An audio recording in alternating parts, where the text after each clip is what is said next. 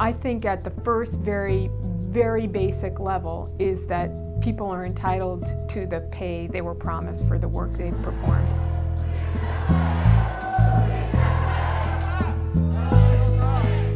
Their economic interest is that paying workers a couple dollars an hour more is a really big deal to them. And they're afraid, I think, that if a union happens, that they will be forced to bargain for a better wage.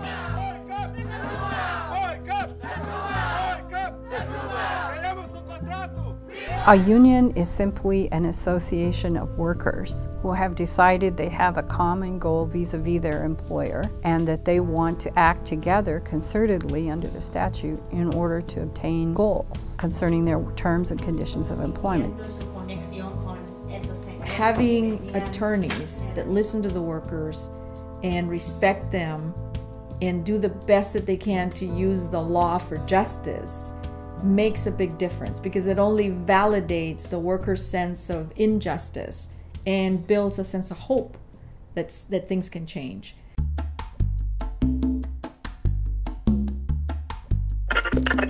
Berry season has begun, and some of the workers who picked those berries are still battling with a Skagit County farm in court.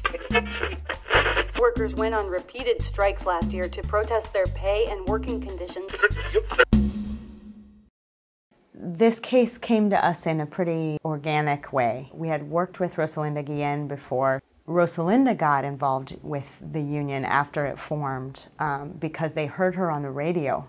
One of their co-workers, one of the workers, Federico Lopez, was complaining to the supervisor about the low wages, piece rate wages. They can't just go out and work an hour and get paid minimum wage. If they're harvesting, they have to pick enough of whatever it is they're harvesting that is the equivalent of what that minimum wage is. If they don't pick enough for the minimum wage, they get fired, because the grower says it's illegal for me to pay anybody less than minimum wage, and if you can't keep up and pick that much, then we can't hire you. But it was Federico who spoke up, then they fired him. All the other workers listening knew that was wrong, and so they all walked out with him. And that was the beginning of the strike. They were talking about, well, how are we going to do this? And, I said, well, why don't you elect a committee? That was the beginning of the process of the workers governing themselves and actually negotiating with management about some of those issues. That's when they decided they wanted to talk to a lawyer. When Rosalinda said to us, we really need somebody to help us with this union stuff, I said, well, I know an amazing union lawyer. I think she would probably care, and maybe she'd be willing to help. Andrea described what was going on, and of course I had heard about it. I went up to meet with Familia's leadership committee to find out from them what it was they needed. Washington state law recognizes the ability of workers to self-organize. That precedent was established in a farm worker case quite a few years ago now, so that's well established in the state of Washington.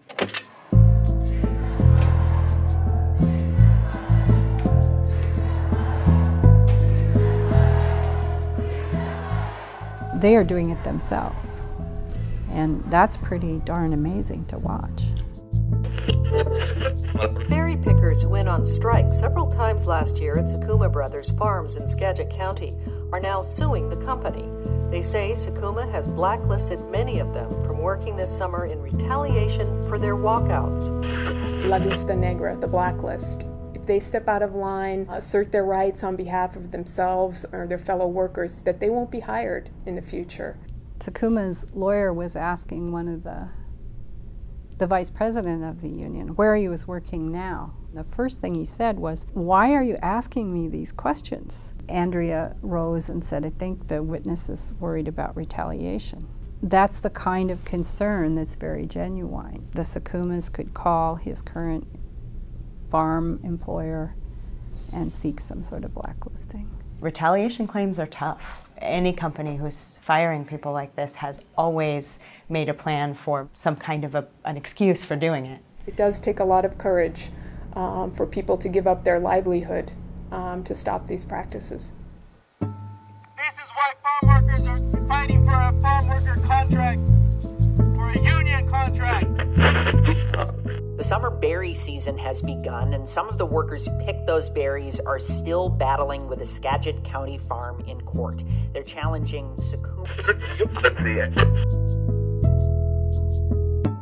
In a farm worker context, there's housing on the farms for migrant workers because they need those folks to come and stay for several months in order to work. The conditions of the housing were really bad. The cooking facilities were 2 little gas burners this size and a counter with maybe 6 inches max around it. The ones that had sinks in them were really small 12-inch square sinks, beaten up old refrigerators. Some of them worked, some of them didn't. Bathrooms were communal. There was a building for men and a building for women, so there was no bathrooms. No porches outside. It was just the door and then the dirt. One of the first things they told me was, if you have contact with the media, call them, get them in here. We want them to see everything. We want them to see how we live. Normally, they're afraid, right? Workers are afraid to talk about what's happened to them and why they're fighting. These are huge risks that our clients have been willing to take to enforce really the basic rights in the workplace I think many of us take for granted.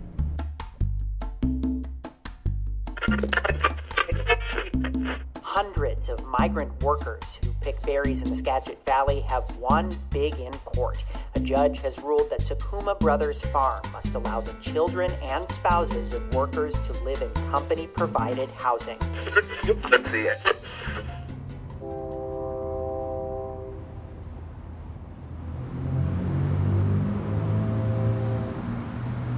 Well, I've been a farm worker all my life. My father was a farm worker all his life. All my brothers and sisters, we were all farm workers in Skagit County. So we're from the life. They always say we're a family farm. That's the way they always portray themselves. But they are a millions and millions of dollars agribusiness. The pressure has changed, and Sakuma Brothers Berry Farms has to make a decision. What kind of neighbor are they going to be?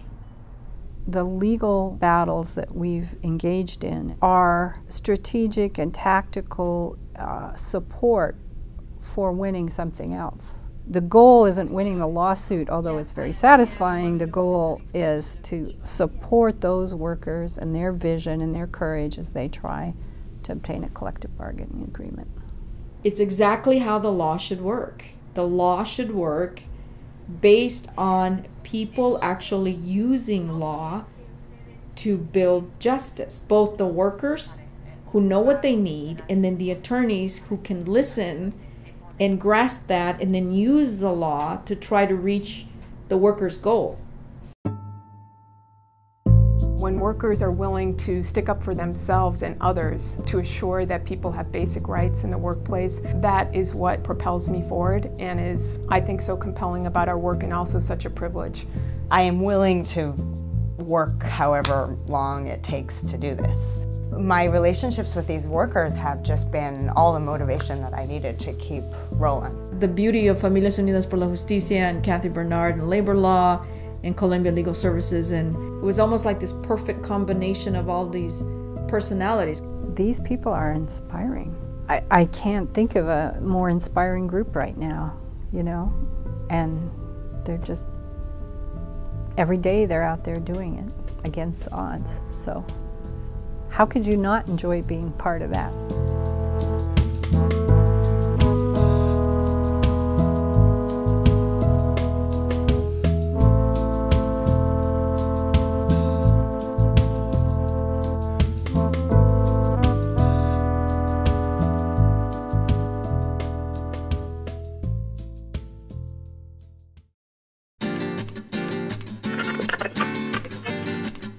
Outside the courtroom, Simone Flores, president of that association, Familias Unidas, was getting hugs and thumbs up from other workers. He speaks here through an interpreter. I think it's a very strong victory because nothing like this has ever happened before. In the past, people would do whatever they want with the workers, but now we're fighting back. Also outside in the hallway, Kathy Barnard is an attorney working pro bono to represent the workers who formed a union. Everybody wanted to come back and continue to work there and continue to struggle for a better relationship. Skagit County Superior Court Judge Susan Cook was clearly aware that her decision would spark criticism. People will ask, she said, why should a business be forced to provide housing?